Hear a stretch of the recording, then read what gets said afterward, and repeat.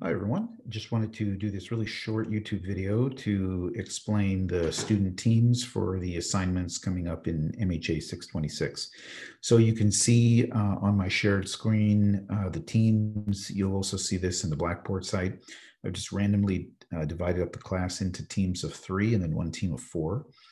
And these are the teams that you'll be working with, and you'll submit one completed assignment for the organization case synopsis, which is due by July 21st, the healthcare bill analysis due by July 28th, and then the final organizational ethics case conflict presentation due by August 11th. So you'll be working with the same teams. It'll be one product submitted for each team. So my recommendation is that you start connecting with your team immediately.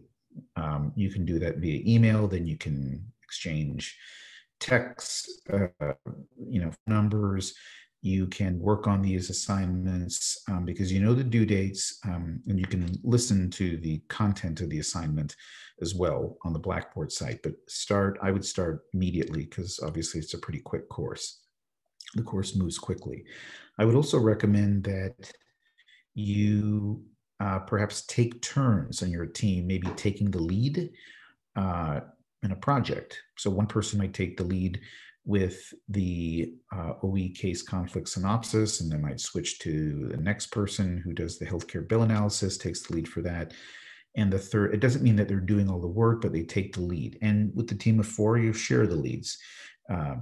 So the purpose of having 3 assignments in teams is healthcare is a team sport. I'm going to keep saying that, not only through this course, but through the entire program. And but it's a shared team sport where individuals take the lead, perhaps follow sometimes, add strengths to the different components.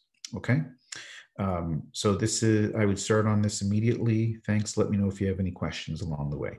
Bye.